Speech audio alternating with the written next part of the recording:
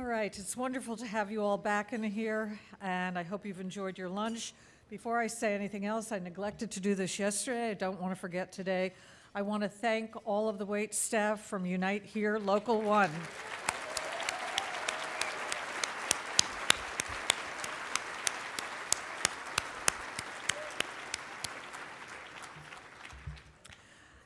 Yesterday, you might recall I mentioned, or maybe I admitted, that I had been involved in labor management relations for 4 decades. During this time, I've seen many great labor leaders come and go.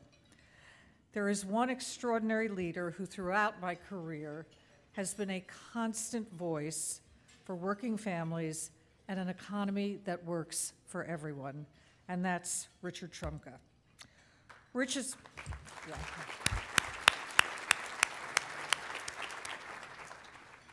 Rich is a coal miner and a lawyer. He put himself through college and law school working in the mines. In 1982, at the age of 33, he was elected as the youngest president ever of the United Mine Workers of America.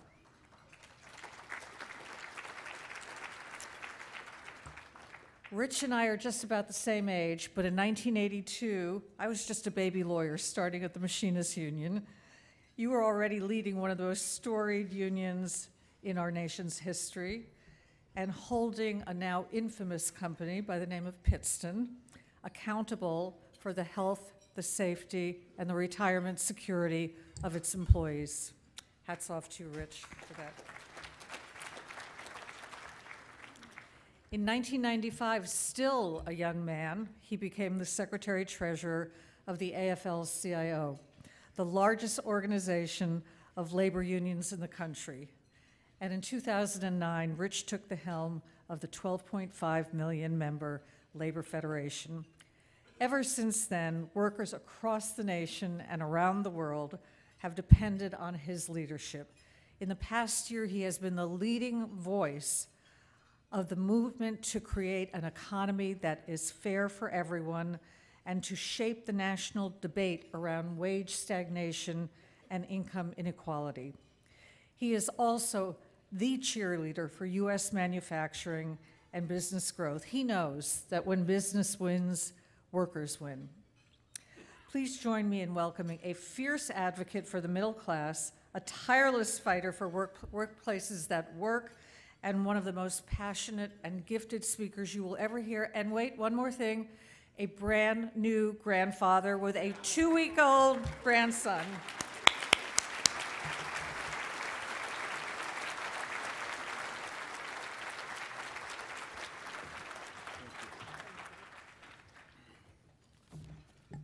I have 150 pictures of my grandson that I thought I'd do on the slideshow for everyone.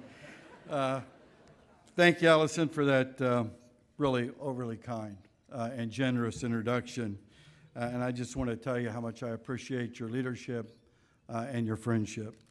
I'm truly honored to be here today for this very, very important discussion, and I look forward to having a real dialogue about the future of collective bargaining.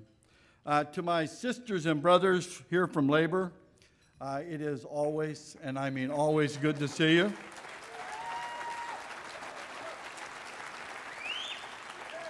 I thank you for the work that you're doing each and every day to make life better for working people. And let me tell you something, our job has never been more important than it is today. So God bless you for all that you do.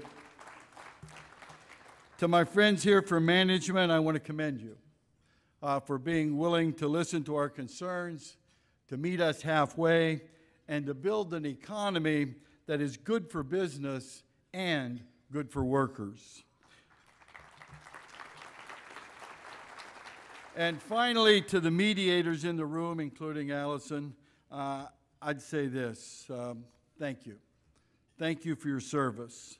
You're the guardians of collective bargaining. Your professionalism and objectivity are second to none, and we as a nation are all better off because of what you do. Thank you.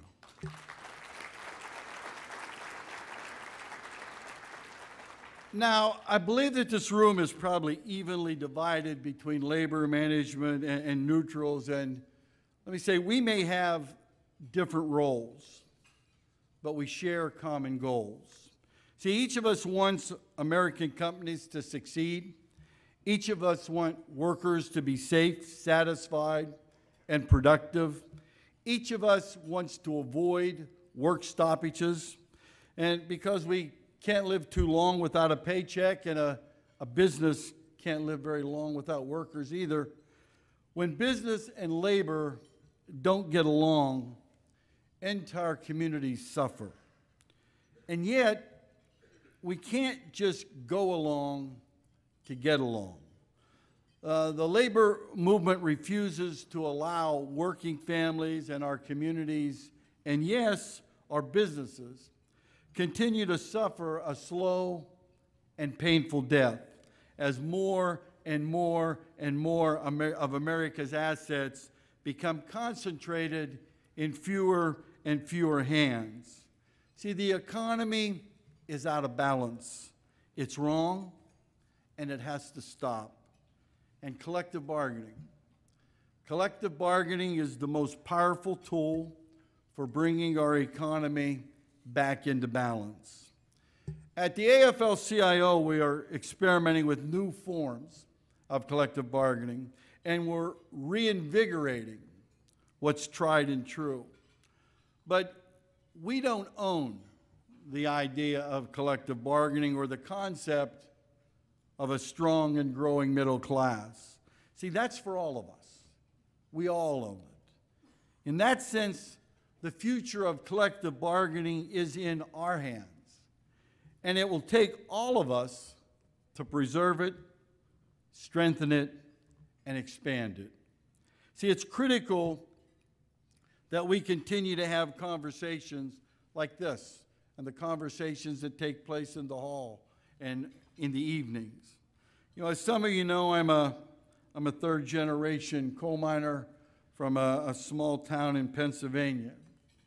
And I was taught the importance of collective bargaining from a very, very, very early age. We weren't rich, but my dad's union job put food on the table, a roof over our heads, and it made the mine safer.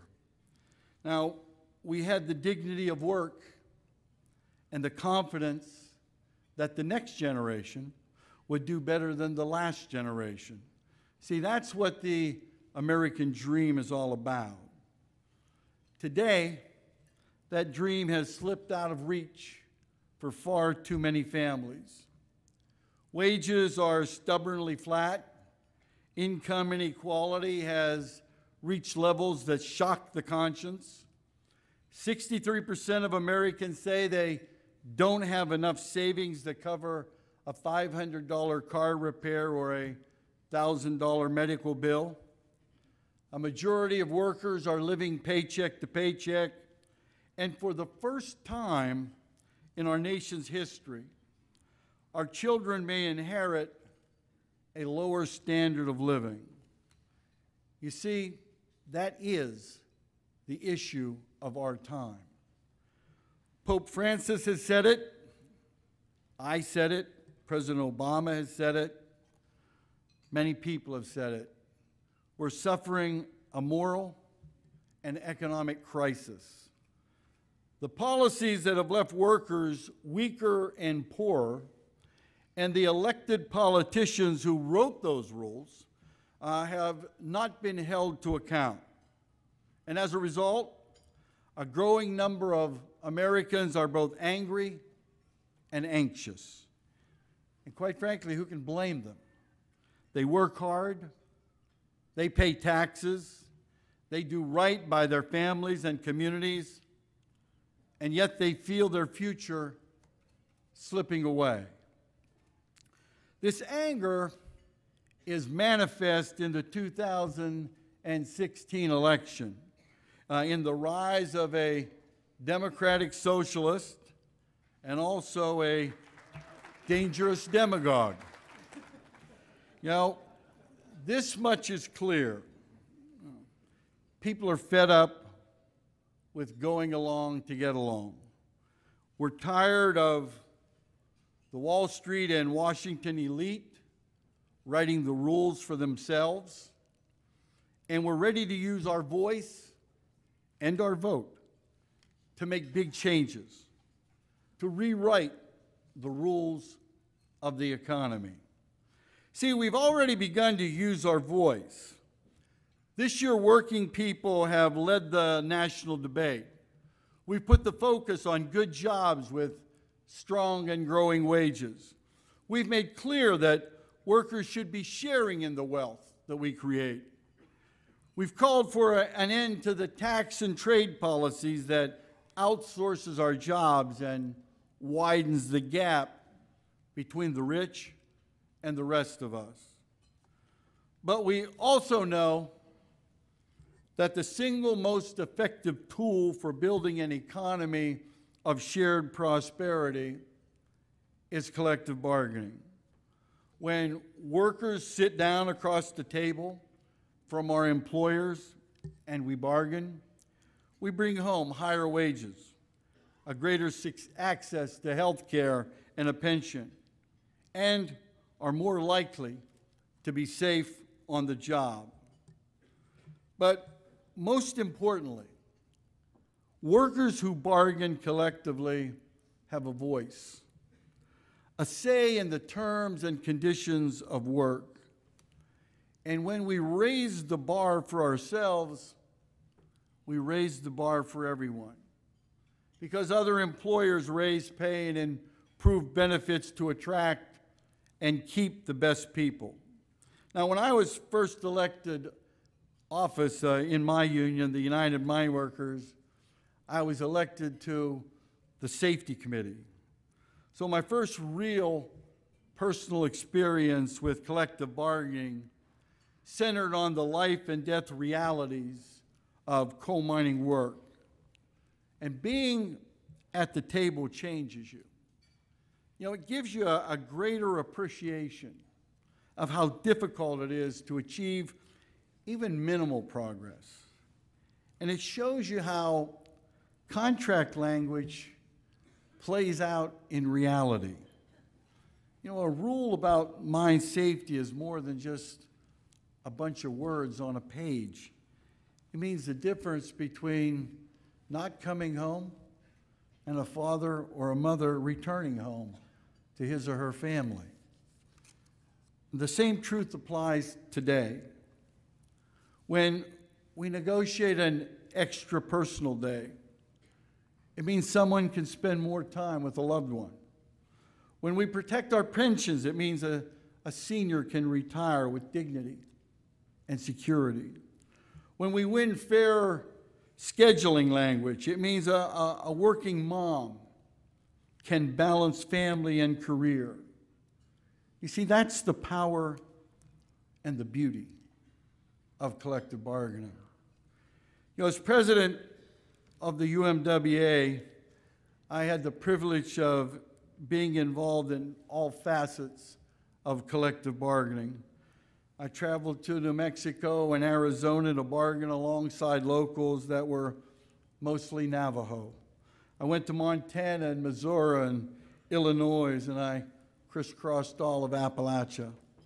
And at each stop, I had one simple purpose, and that was to win the best wages and benefits, and then keep up our end of the bargain, which is to be the hardest working, best trained, most productive workforce that the world has ever seen. To me, that's the essence of labor management cooperation, because we share the same basic concerns. In many ways, we're like a railroad. Labor is one track, management is the other, but we're both headed in the same direction. And if one track isn't on firm footing, or we start to diverge and get too wide, the train derails, and we have big problems.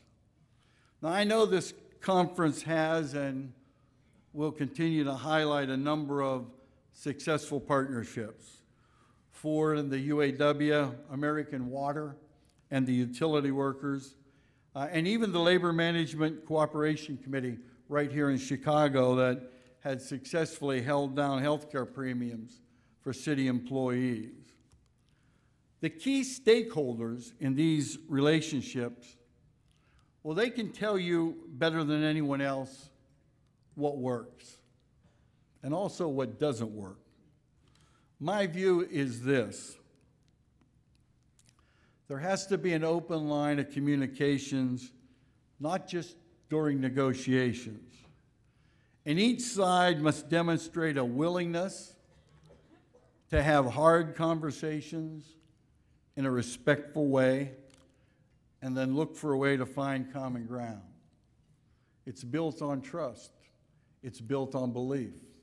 It's built on the basis of having one set of facts, not my facts and your facts.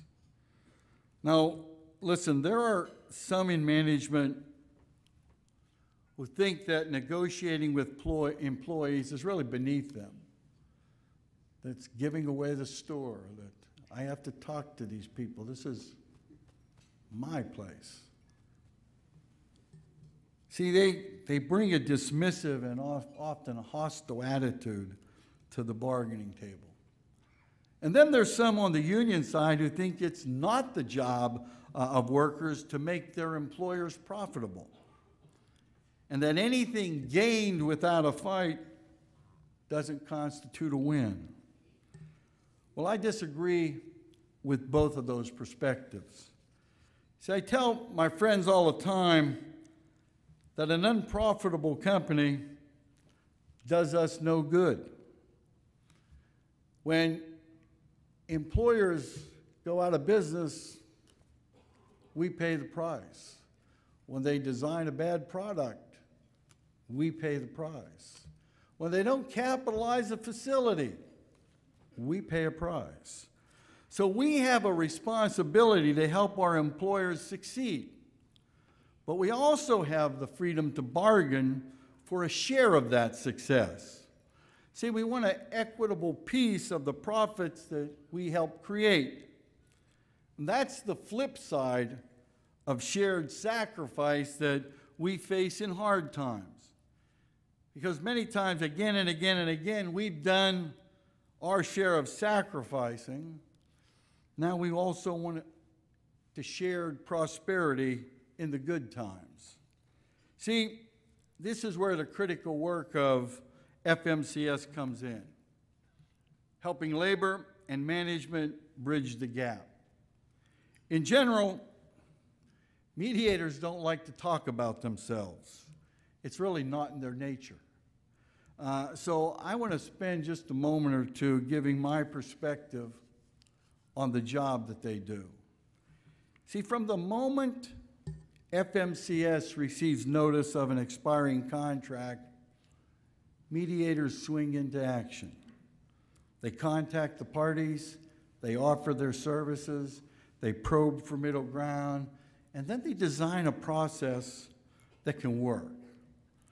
Mediation can go on for weeks and weeks at a time in hotel conference rooms and stale rooms that get nasty after a while. They happen in factory basements. They happen all over the place. But day and night, these public servants do everything they can to encourage cooperation, to improve communications, and to preserve labor peace. And on behalf of the 12.5 million working women and men of the AFL-CIO, to each and every one of you, I just want to say thank you for everything that you do and the spirit that you do it with every single day. Thank you.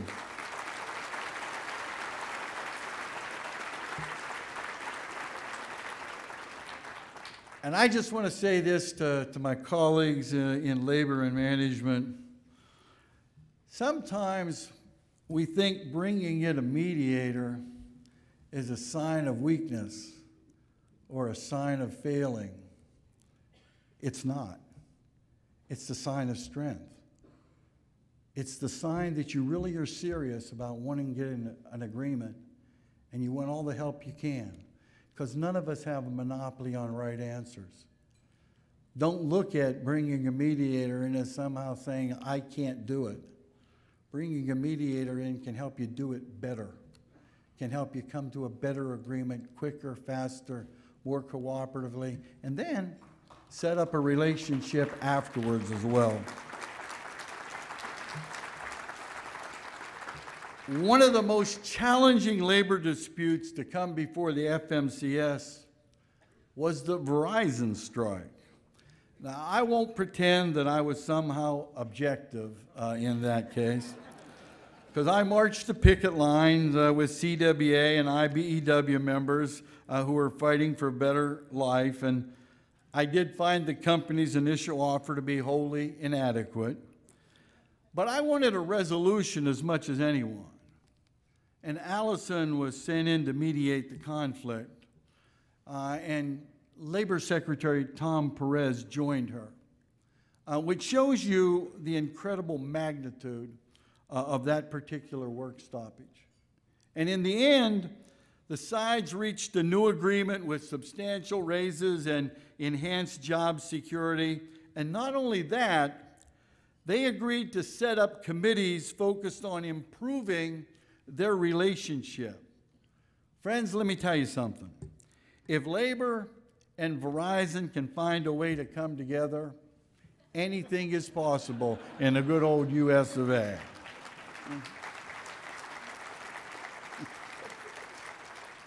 You know, a reporter at the Business Week recently asked me, should there be more strikes in the United States? I certainly hope not. You know, our goal is to have employers sit down with workers and bargain in good faith. But when you have companies that instead of treating us as assets to be invested in, they treat us as costs to be cut, there's going to be conflict. And by the way, our system is unfortunately designed for conflict. You petition the National Labor Relations Board to form a new union, and the first thing that happens in many cases is employers start threatening or firing people illegally and threatening to outsource our jobs, and they start ripping each other apart. Now think about this. You went out on your first date with someone. And on the first date, the person you went out with says, you're an idiot, you're a thief, you have no redeeming value whatsoever, I'm telling you. Do you think there'd be a second date? Seriously? You couldn't wait to get out of the room, right? Well, that's what U.S. labor relations does. It makes you fight. It's corrosive, but it doesn't have to be that way. In most other countries, it isn't that way. So to strengthen collective bargaining, we also need to fix organizing. So common sense tells us it's virtually impossible to be enemies during the unionization process and then turn around and say, I was just kidding, let's be partners at the bargaining process. You know, that's why the AFL-CIO is working so hard to pass the Wage Act legislation, which would dramatically increase fines against those who break the law. Now, it isn't about punishing anyone. It's about ensuring a fair process and incentivizing employers and employees alike to cooperate from the outset. Earlier this month, after a majority of Zara employees in New York City signed cards indicating their desire to be represented by the Retail, Wholesale, and Department Store Union, the company agreed. And that kind of attitude can help set a positive tone as the sides head to their first contract negotiations. So there's a lot of discussion right now about what the future of collective bargaining will look like. There are those on the left who suggest, wrongly, that the current model will cease to exist. There are those on the right who are trying to legislate collective bargaining out of existence. Well, I see a different path forward. I believe we're in the early stages of a worker-led resurgence, where collective bargaining and collective action are at the forefront of labor relations. Millennials, who now outnumber baby boomers, overwhelmingly support unions. More and more working people are embracing the power and possibility of banding together for a better life. The emergence of the digital economy has created a new urgency about how best for working people to use our voices collectively on the job. And leaders across the political spectrum are feeling the groundswell of a nation that has reached its tipping point. See, America needs collective bargaining. We need it to help businesses grow, workers succeed, communities thrive. We need it to create a level playing field, a fairer economy, and a stronger country. Labor and management working together, communicating and compromising, sacrificing and listening, reaching common ground, using common sense, benefiting the common good. That's the future at work. And if we stumble, FMCS will be there to get us back on the right track. God bless you. Have a great day.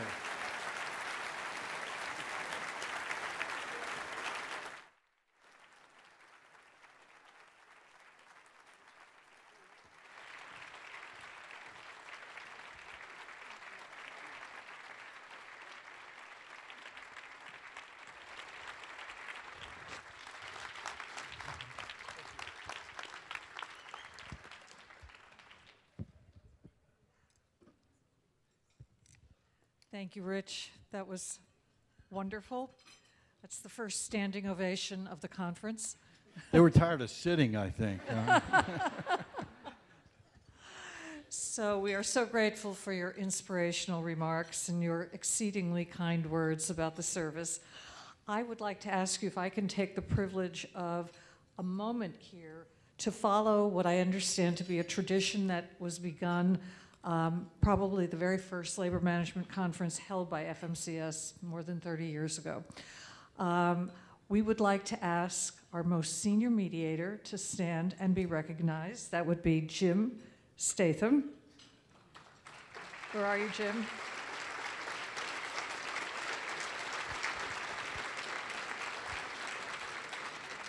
And we'd like our newest mediator to stand and be recognized. And that would be Myla Height, who began working for the service 2 weeks ago.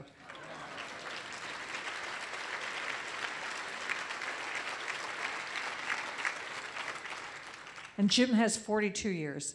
Okay, and while I'm at it, could I ask all our mediators to stand so all of you in the audience know to go look for them and talk to them and make sure you hear about all of our great training programs. Stand up.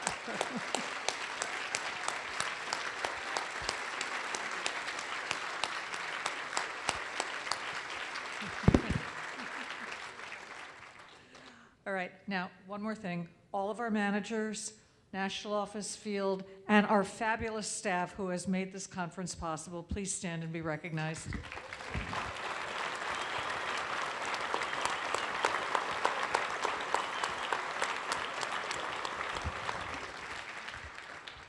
Okay, thank you for that moment of personal privilege. So, Rich, you talked a lot about being in the early stages of a worker-led resurgence where collective bargaining and collective action are at the forefront of labor relations. You also said that the AFL-CIO is experimenting with new forms of collective bargaining. Can you tell me more about that? Sure. There's a lot of talk right now about the gig economy, and you know, I'd say two things about the gig economy. First of all, it's very, very tiny. Second of all, it's not new. I mean, think about this: musicians, actors, construction workers. They've all been doing the gig economy for years and years and years and years, and we've made collective bargaining work. Now, there were nuances to it that we're working with, and so the machinist, your old union, Just organized Uber workers in New York City. We have taxi cab drivers, different places. We have daycare workers that we're organizing with, trying to pass legislation in a county-wide area so that we can bargain with the county so that those workers who work for a different employer every day are taken care of, and there's standards of health and safety that they can live by. And you have car wash workers that are out there. We're trying everything that works, and particularly with young people.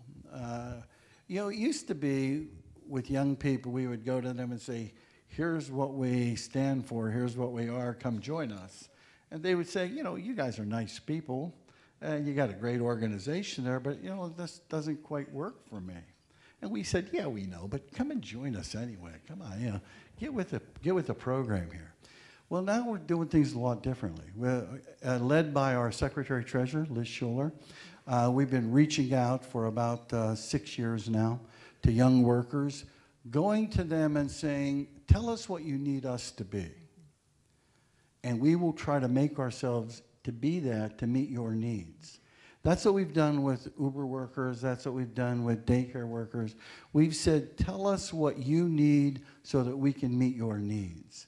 And then, you know, we've done a lot of different things. The Taxi Workers Alliance in New York City negotiating for, quote, independent contractors that are about as independent as I am, quite frankly. You know, so it's a trial and error thing. When it works, we stay with it.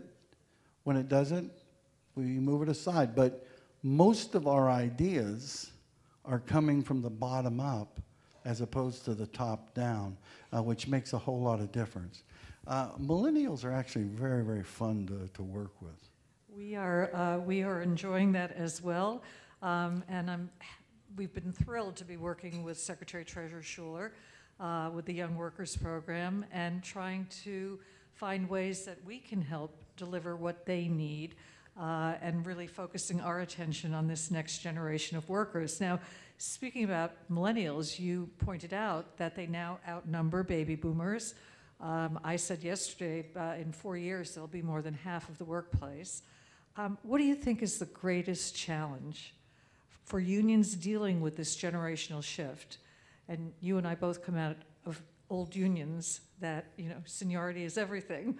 What are some of the things the AFL is doing to help unions, you know, sort of surmount these challenges and bring the millennials in? The first thing is talking to millennials. Instead of talking to ourselves and saying, we now have all the answers that we will pronounce to you, we go to the millennials and we start talking to them. And we found out there were some major differences with millennials. And I think they get a bad rap when people try to say, oh, they think they're entitled to everything. I don't think it's that at all.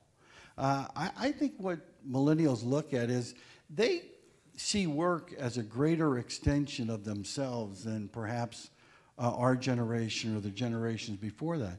And as a result, they want to be more involved in the process.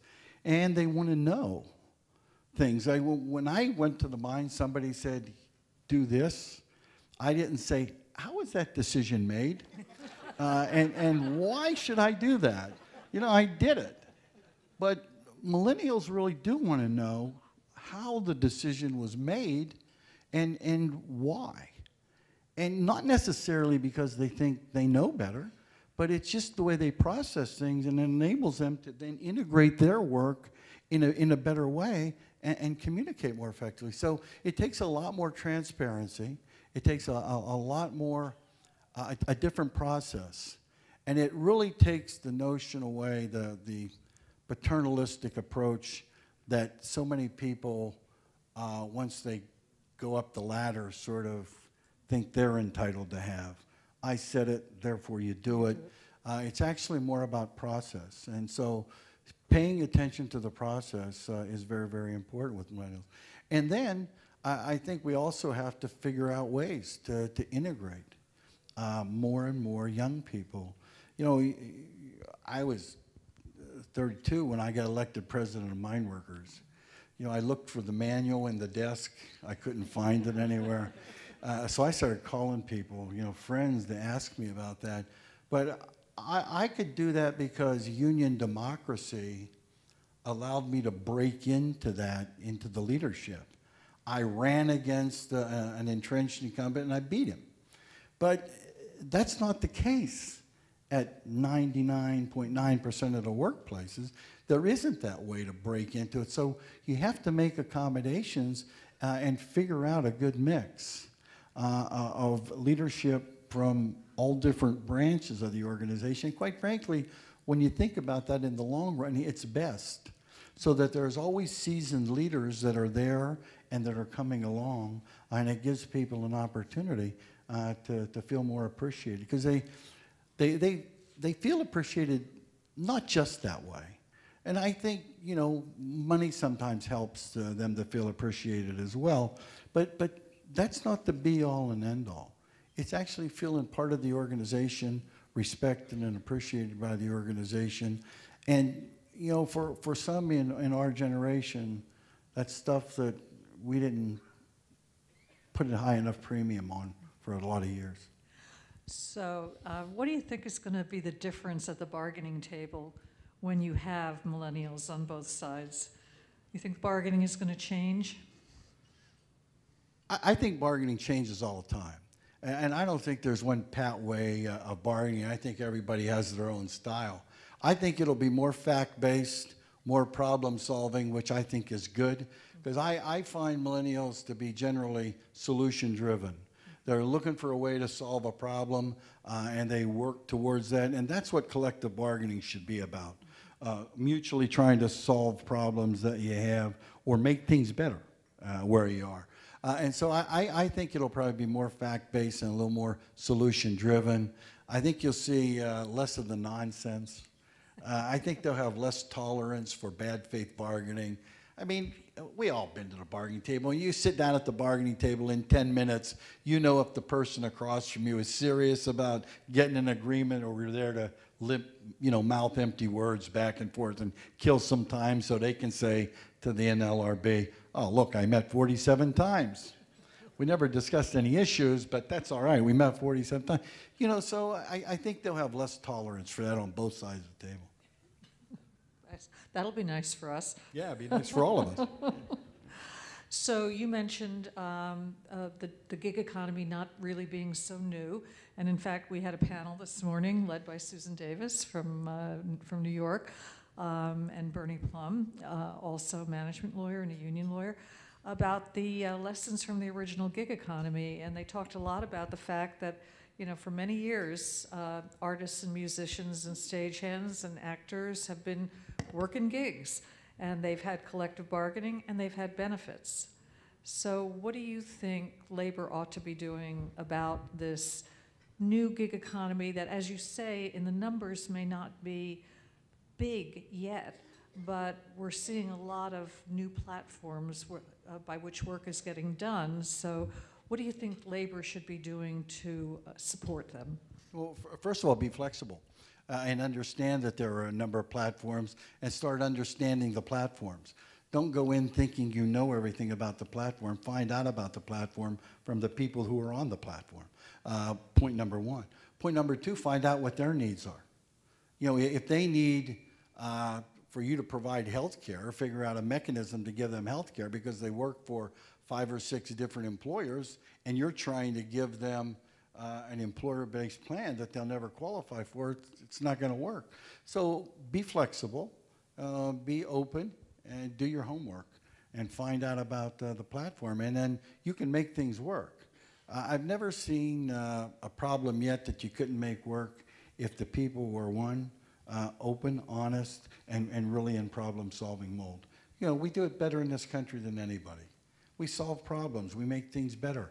We help employers go forward. Employers help workers have a better life. I mean, and we built the middle class together.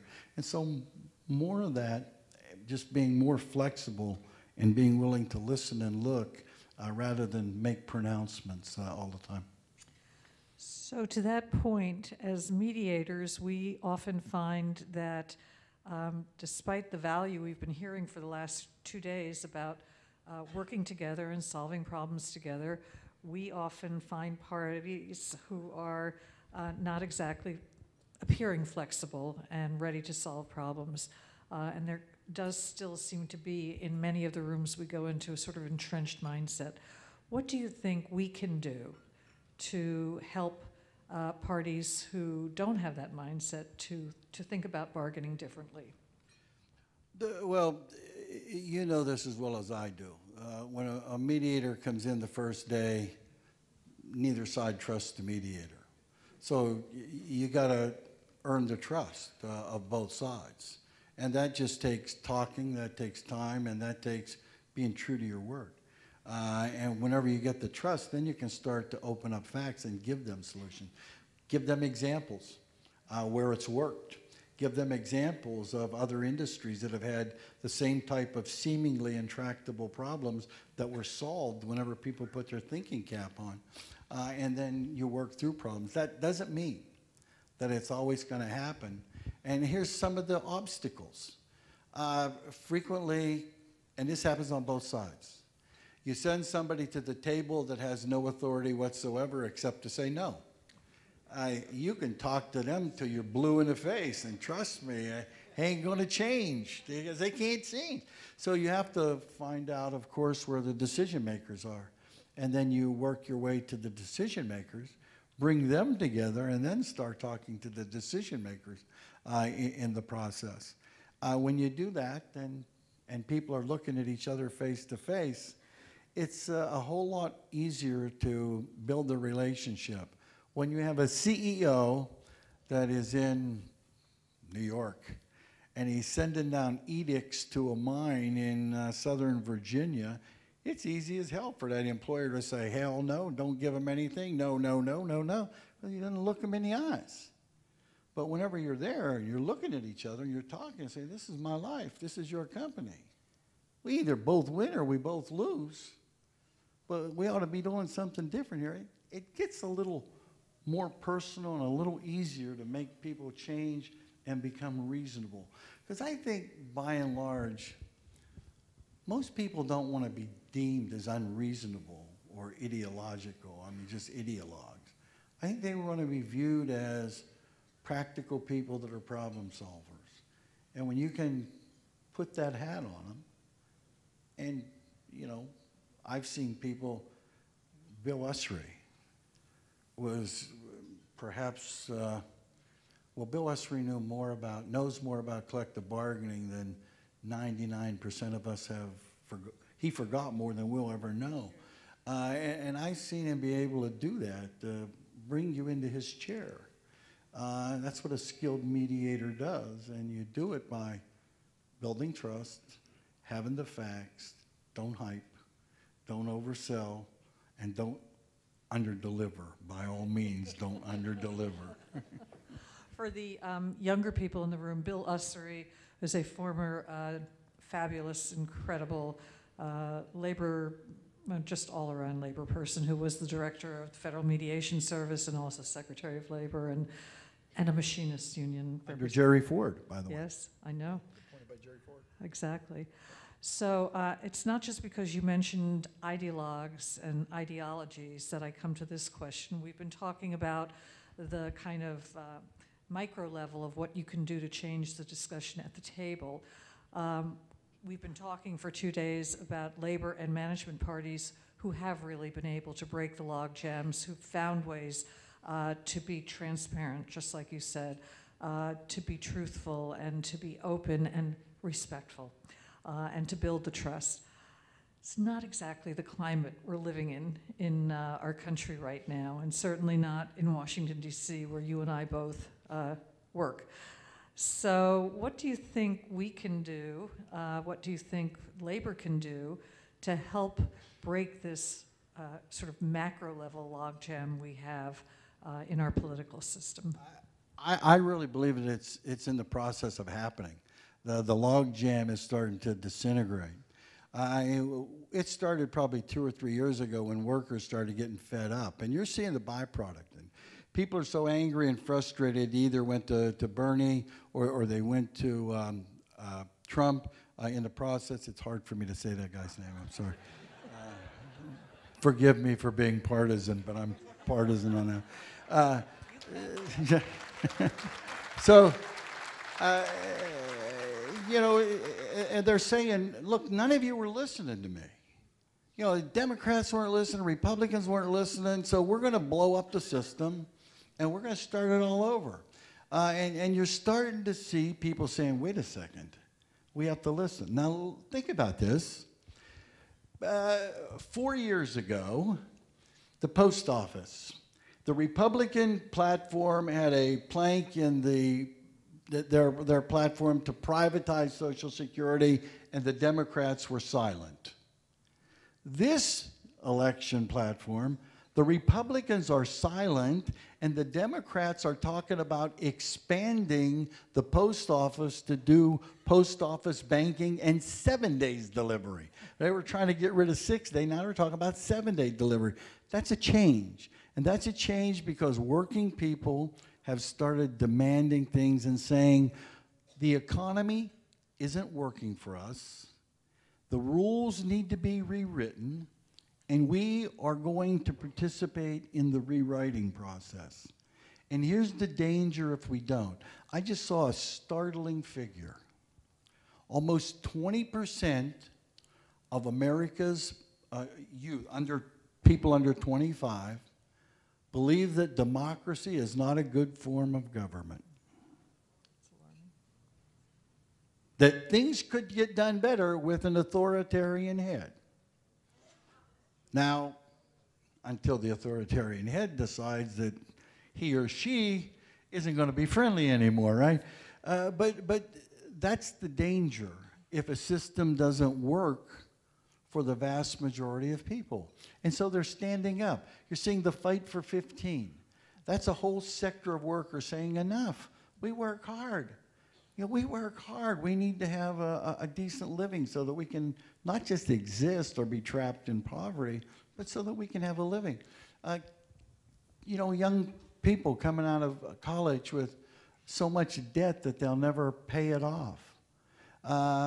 Enough of this, the education going up all the time.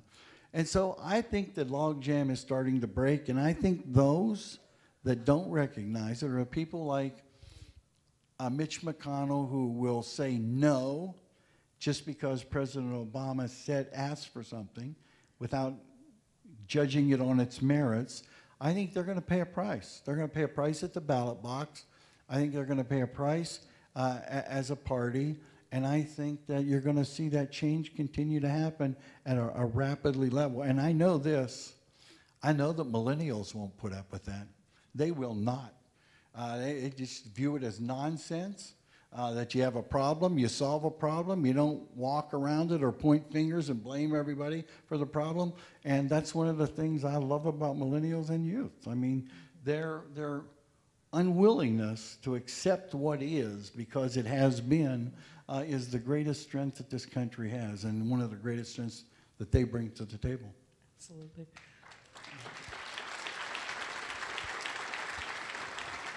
All right, we'd love to invite some questions from the audience, and while people are raising their hands and our mediators are coming around with the microphones, I will ask one more question, and we should be ready to tee it up. Yesterday, we had a panel at lunchtime about how to be a high road employers in the gig economy and how to make the new economy, let's forget the word gig and just call it the new economy. And we had a young woman on the panel who is the CEO of a company called Farm Girl Flowers.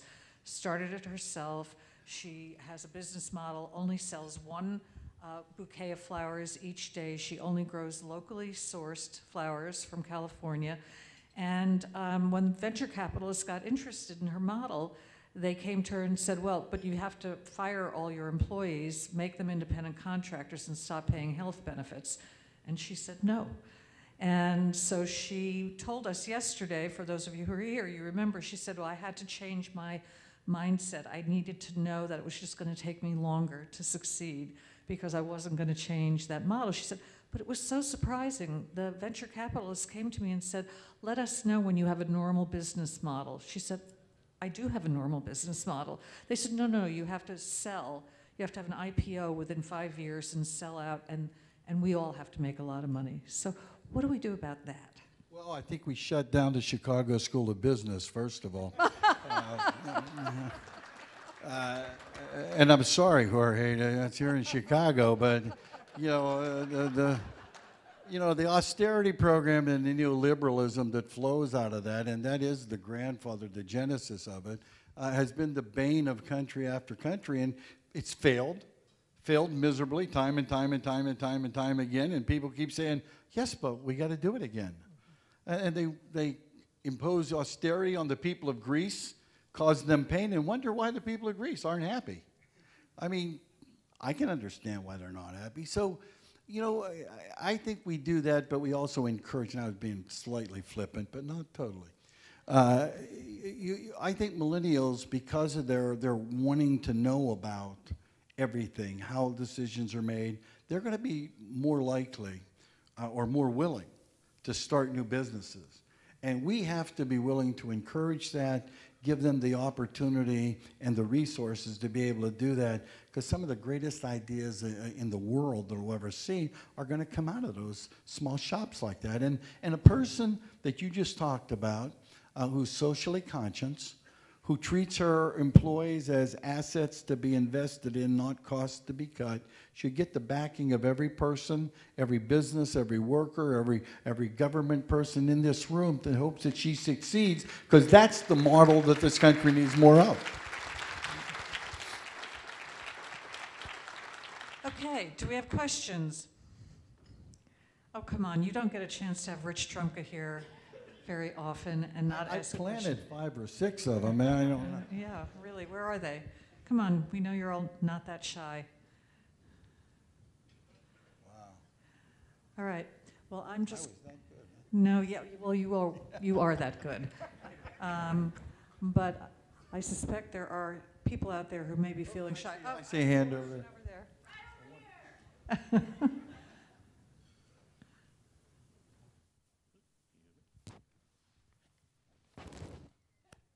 Marty, you gotta move.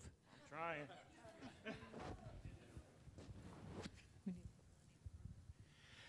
My name is Corey Cordo. I'm from SEIU 121RN. My question was for Mr. Trumka, is there an overall plan to embed labor ideas into schools, high schools, college? I represent RNs, and I see a real need in nursing schools to have some labor day or some idea of labor before they go into a workforce, because with millennials, they seem more willing to jump job from job to job instead of I have to find a job for 20 years. So they had to take those values with them, not learn them over 15, 20 years in the shop. You know, I would like to tell you that we have this master plan to go to the grade schools and start off, or even in preschool. But the truth of the matter is, because of the fights that we're in, the resources that we have, that's sort of in an outer ambit. It's like people say you ought to get a television station or a radio station, and that's a great idea. I wish we could, but they're in the outer ambit. We're going to keep talking about labor, keep talking about solidarity, keep having community meetings, keep bringing progressive groups together, because when we bring progressive groups together, it makes them stronger, or all of us stronger, makes it tougher for them to knock any one of us off individually, and we can all support one another more effectively, and that includes schools. You know, the school unions, the AFT and the NEA, and a number of other unions right now are organizing adjunct professors, which is a little later, but we have high schools and even grade schools, many grade schools as well organized, trying to keep them trained and up to date and get labor courses infused into the curriculum is a little longer term. We're doing it because we're running candidates for school board that ultimately set the curriculum. We're doing that in Texas. We're doing that in a number of different places. Then the curriculum gets set, and we can infuse a labor part of the curriculum and labor into the curriculum, and that's the way we do it. But us talking about it, us every day out talking about the power of solidarity, the power of collective bargaining, the power of collective action, and how we get together is the way we're going to sell that in the long run, I believe. And I'll tell you one last story. My kid one day, he was about 3 years old, And his grandpa bought him one of those electric Jeeps. Drive me crazy, right? They drive around in that crazy. So him and his buddy are riding around in a Jeep, and I'm on the phone talking, trying to settle a problem. And he pulls up in the Jeep, and he says to me, "Dad, what's a union?" And I look at him, I go, "Good question, son." So I say, "Get out of the Jeep." So the two of them get out of the Jeep, and I tell my son, we have a hill in the backyard. I said, "Push the Jeep up the hill." He grunts and he groans and he slides back. He said, "I can't do it." I said, "Chad," and that was his buddy, "now both of you push the Jeep up the hill." And they struggle, but they push the Jeep up the hill. And I said, "Son, that's a union. People coming together to do collectively what they can't do alone," right? That's the lesson that we have to teach people in the community. People coming together to do collectively what they can't do alone. There's a question over here. A question over here, Rich. Mr. Trumka, coming from Wisconsin and the experiment of labor happening up in Wisconsin, give us a snapshot of the world without collective bargaining, defunding of the NLRB, FMCS. Give us a snapshot of what a world or a nation would look like the experiment happening in Wisconsin right now. And by the way, defunding of the FMCS and the NLRB was tried a couple of times in the past, as you will recall. They tried to defund the FMCS so it couldn't do its job. You know, here's what you'd have. Take the worst employers right now, take the greatest flat wages that you can think of, take the benefits would be less, health care would be less, pensions would be less, respect on the job would be less, more people would be tossed aside on a regular basis, income inequality would grow dramatically, and you would have a short-term hell, and I say short-term because it couldn't last for long. Because the employer, when as many people got angry and frustrated as you have now, and they had no outlet, they'll make an outlet. They will make an outlet. And they will create a system that ultimately gives them some benefit. So it would be a short-term hell. Employers would suffer because training and the skilled work that we do, and most people don't know this, here's the best kept secret in the United States right now. Other than the military, the United States labor movement educates more people every year than any organization out there. Any organization. So you would have less skilled training, you would have less health and safety, you would have on the job, even if you had health and safety laws, they would be less effectively enforced because union people weren't on the job to do that with. So it would be a manager's heaven or a Wall Street heaven for a few years until it started going the opposite way, and then it would be a Wall Street hell until equilibrium was achieved again. Hi. Can you hear me? Yep. Hi. One of the things I find really fascinating about this crisis point that we're in politically, as you mentioned, the complete polarization, is how some worker issues and even some workers themselves have kind of jumped onto this bandwagon of modified trade deals and nationalism and everything that is represented by the current Republican Party and Donald Trump. So what is the AFL doing, if anything, to address the fact that there is this weird kind of like worker message from that camp? Yeah, well, it's a pseudo-worker message. It's a joke. It's a fraud.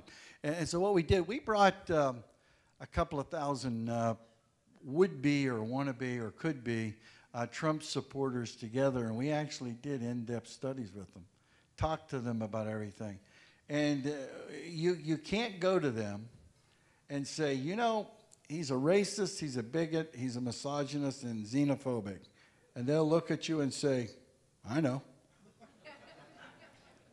No effect at all. Then you say to him, do you know he thinks your wages are too high? Really? He supports right to work, not a little bit, but 100%. Really? He thinks Carl Icahn would be a great Treasury Secretary. You're shitting me. Pardon my language. But that's the response that we got. And then he thinks outsourcing is good, and he outsources all of his products, and he talks about being against TPP, but ask him where he makes his products. His ties come from Japan, his furniture comes here, his shirts come from Malaysia and Bangladesh. You're kidding me. And when you give them the facts, the economic facts, they start walking back across the bridge. Our job, as it always is to get our members and working folks the facts about the candidates, all the facts, and let them make a decision. Here's what I found out about working people. When they get the facts, they make the right decision every single time. I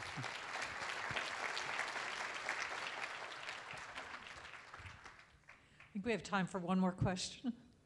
President Trumka, I'm Ben Toyama from Pearl Harbor Naval Shipyard. I'm a federal employee. And I'm just wondering, and we have a great partnership, and most federal agencies have this partnership that have unions, but we're an open shop, and those places without unions, they can't even begin to create a partnership, working partnership in that regard. So just wondering what you thought about the open shops and how do we resolve the problem of open shops in Virginia and elsewhere? The literature also indicates that without a union, it's tough to make a labor management cooperative program really work, because they only work whenever both parties are of relatively equal strength. And I like to use this example.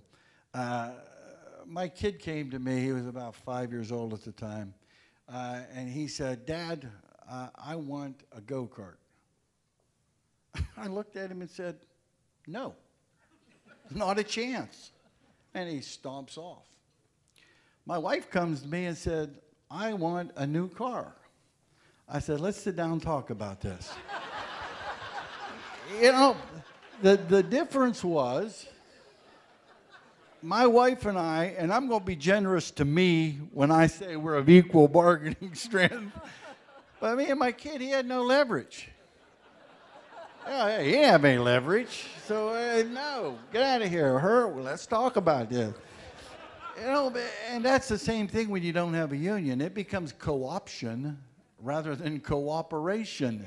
And for longevity, it works better when you have an organized base and you have a union that can make sure the program is actually balanced and good for everybody. Because any program like that, that is so slanted one way that it benefits one side and not the other will not long endure. And it can only be balanced if the parties are balanced, relative strength. And so that is why collective bargaining in this country should be expanded so that everybody can win. My experience has been when we sit down with an employer and we are in problem-solving mode, nothing and nobody can beat us. Nothing and nobody. And I came out of probably the most contentious adversarial industry in the country, originally the mining industry. But I ran across a guy in Alabama that really wanted to have a different type of relationship. And we did. And everybody laughed at him. The industry laughed at him. Oh, you're giving up control. That union's going to run over top. Yeah, what are you, sick? You crazy, man? When he started beating them in the marketplace, because costs were going down and productivity was going up and health and safety was improved, and our guys were laughing when they came out of work and having a good time, the other companies started saying, you know, Trumka, maybe there is something to this labor management. Maybe we ought to talk about it. It worked with a couple of them that were willing to actually have a relationship, and it wasn't co-option, but it was cooperation. And it works because both sides want it to work, and both sides are of equal power.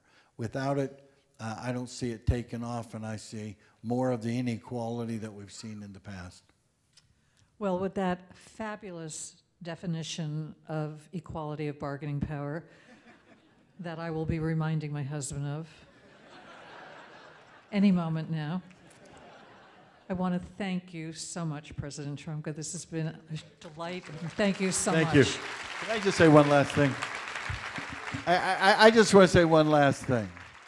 The oldest mediator back there and the youngest mediator, I want you to think about the hundreds and hundreds of thousands of people who are living better lives because of you. And because to all the mediators in here, because of your efforts, literally millions of Americans are living better, and their communities are better off because of your efforts. God bless you. Keep up the great work.